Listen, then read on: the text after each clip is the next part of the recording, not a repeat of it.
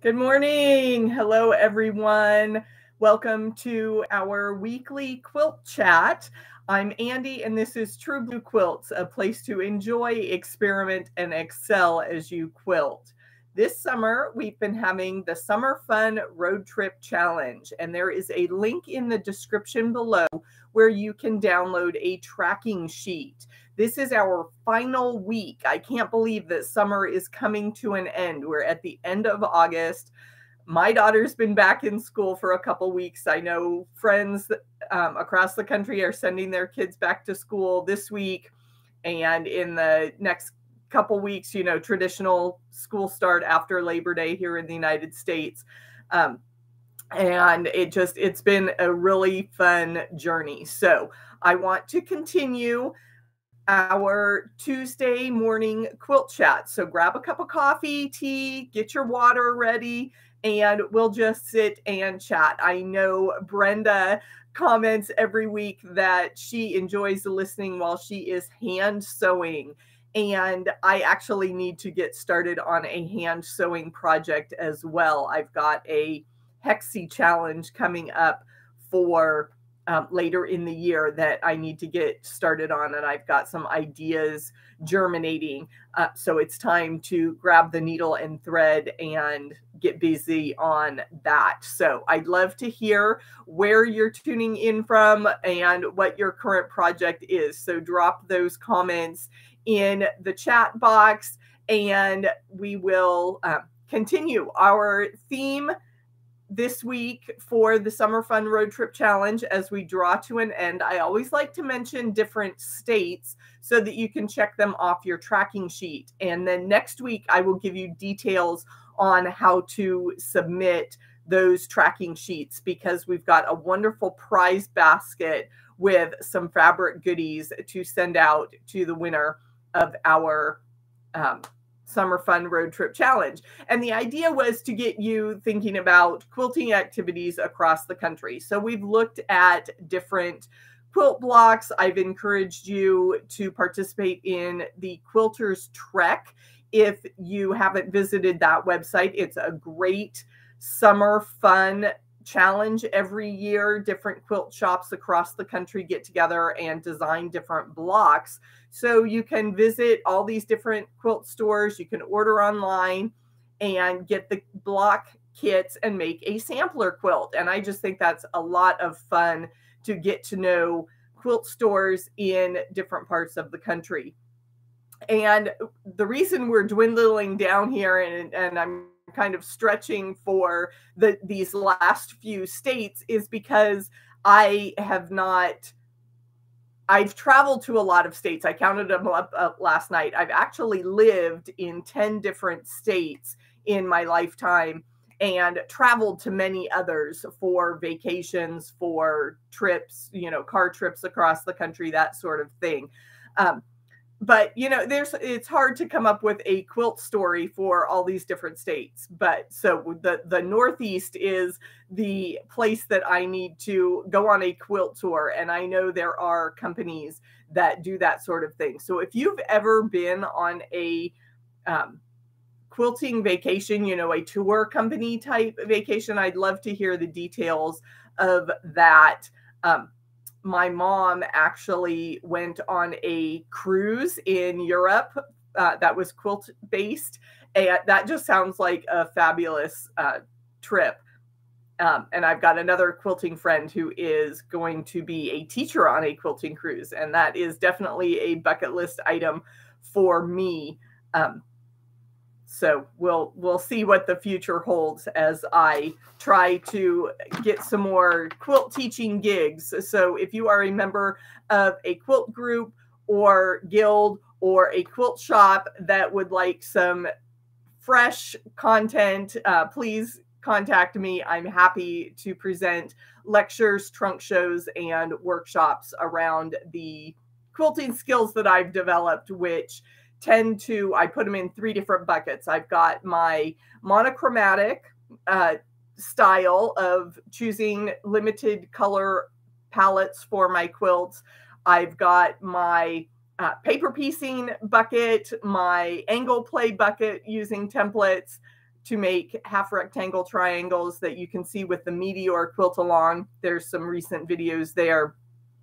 And of course, my long arm activities, which is, I've got something coming up with my long arm skills. So I want to run that by you in just a minute, but we have to get through our additional states for the Summer Fun Road Trip Challenge.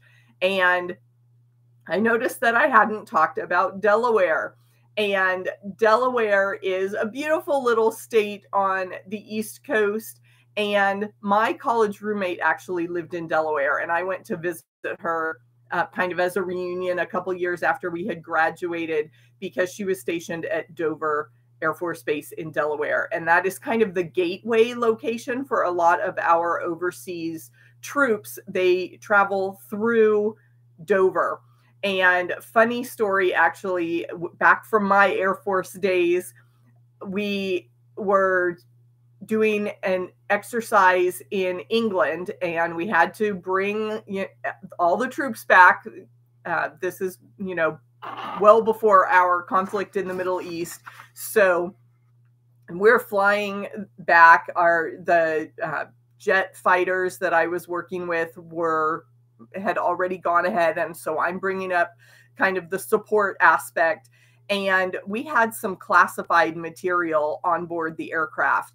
And the way they packed the aircraft, they couldn't get the classified material off. And I am in charge, and I cannot leave classified material just sitting on the airplane overnight. So we had landed at Dover, and we were going to spend the night and continue the rest of our trip back to our home base in New Mexico the next day. Well, I had to sit guard on this empty airplane in the middle of the night on the runway. So that's my story about Delaware. Not quilting related, but just kind of funny. And I had gotten to see my college roommate there in Dover, Delaware. So I'd love to go back to that area under much better circumstances one of these days. Another fun kind of roommate story. A few years ago, there was a quilt sewing convention called Sew Pro, and I met a lot of other quilt pattern designers, shop owners, sewists. It was a fabulous convention, and I put out a call for a roommate.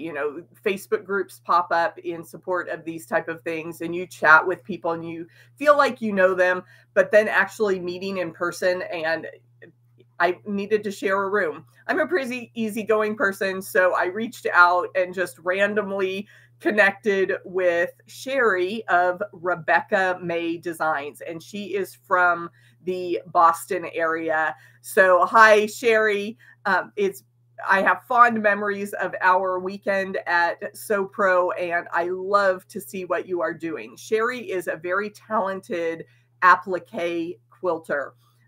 So that's a separate beast. I do not do a lot of applique, but I have fond memories of my weekend with Sherry from Rebecca May Designs, and I know she is headquartered in Massachusetts. So you can check off Delaware and Massachusetts today. Some other East Coast states, New Hampshire and Rhode Island. Go ahead and check those off just because. I have no connection to those states, but we need to fill out our checklist. So go ahead and mark off New Hampshire and Rhode Island and put those on your travel destination if you are trying to get to all 50 states in the United States. I would love to do that, color in the map. I've also seen those really pretty wooden frames now that you can put pictures in for family vacations for each state. So that would be a lot of fun to go back and collect those memories and really make it a life goal to visit all 50 states in this wonderful United States of America.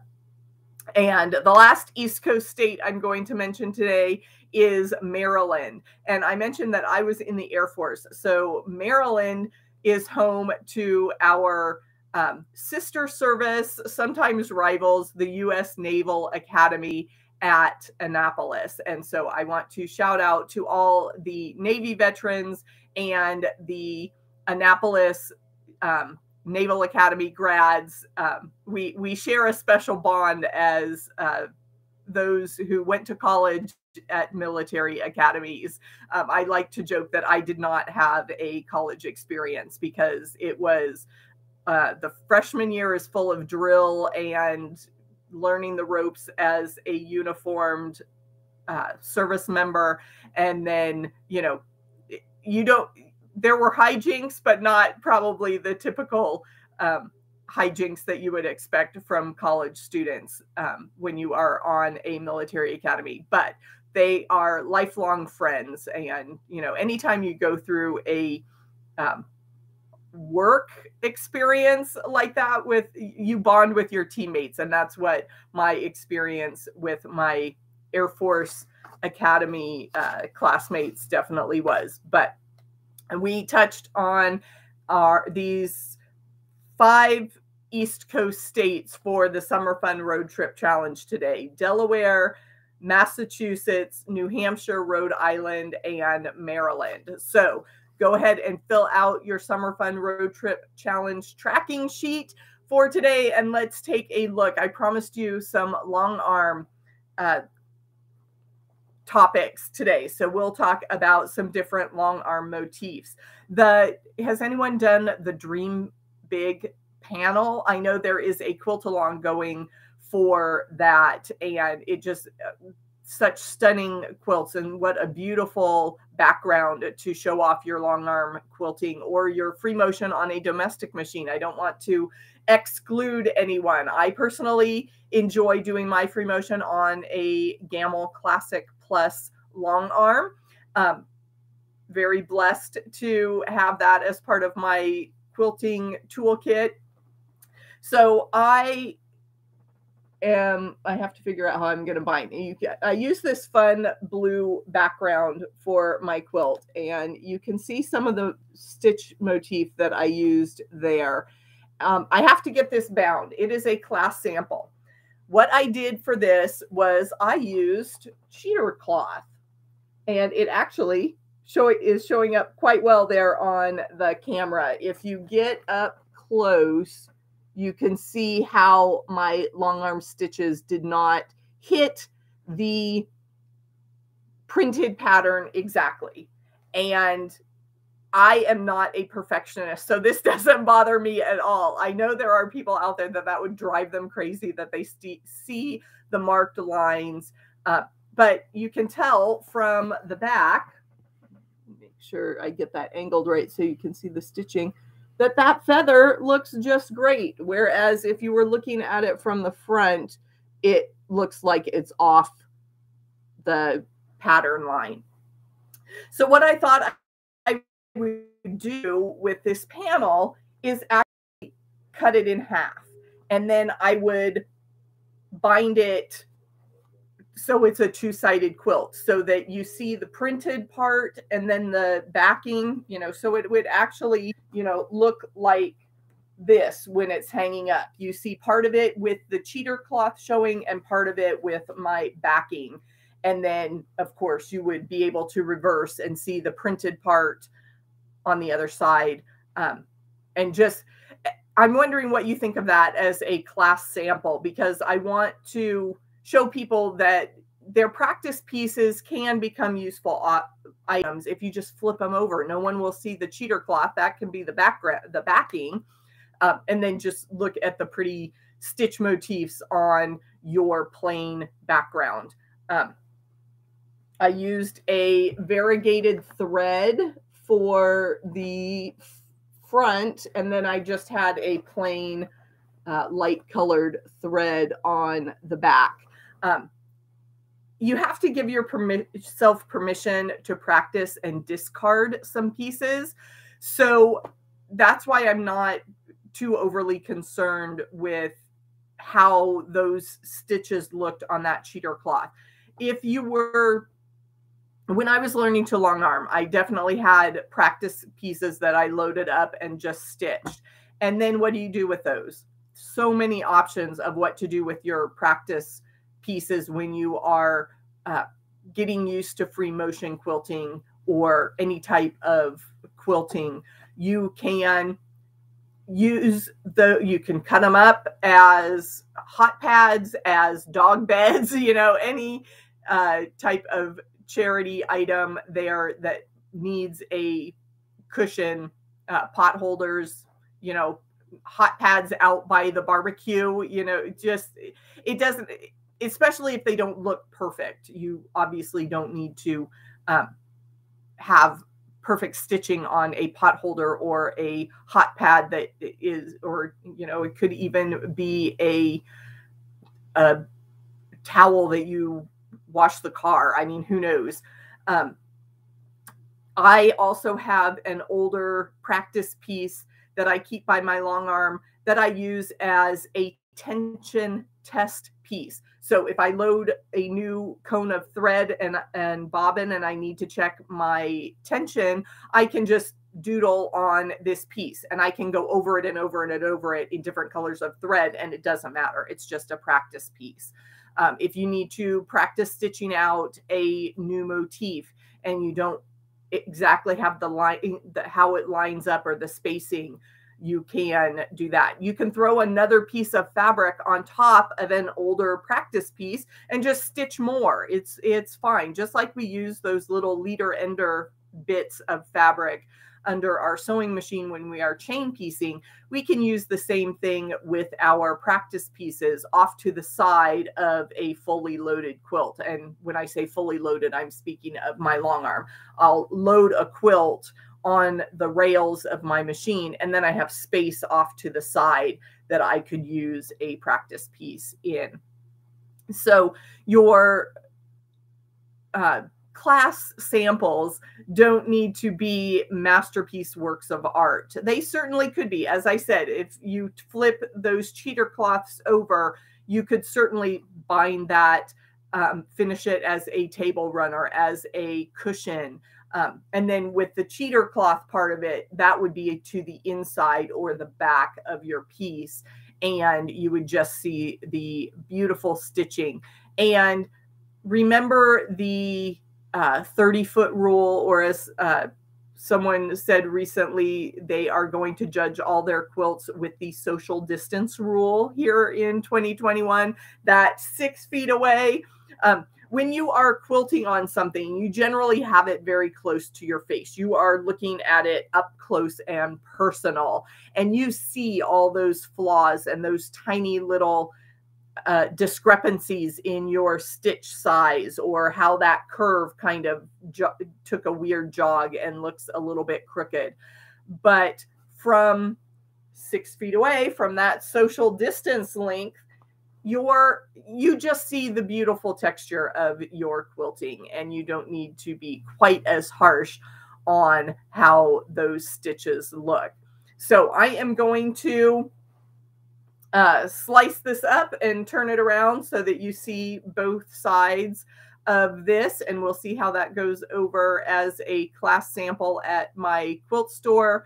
I'm just curious what kind of class samples you enjoy that draw you in for a new quilt class. Is it, I always wonder about the size of projects, because I've designed patterns for bed quilts, but obviously quilt shops don't have the space to hang up a bed quilt as a class sample. And are you intimidated if you see a large quilt offered as a class? You know you can't finish that whole quilt in just a few hours.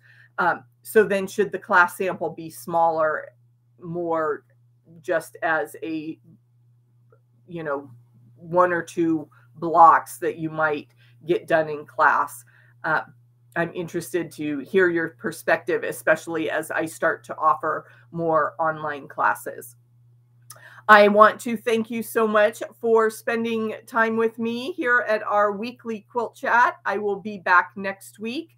We are wrapping up our Summer Fun Road Trip Challenge. So remember, you can mark off our northeastern states of Delaware, New Hampshire, Rhode Island, Massachusetts, and Maryland today to fill in our 50-state road trip little chat here. And I will see you soon. Thanks so much and have a great day.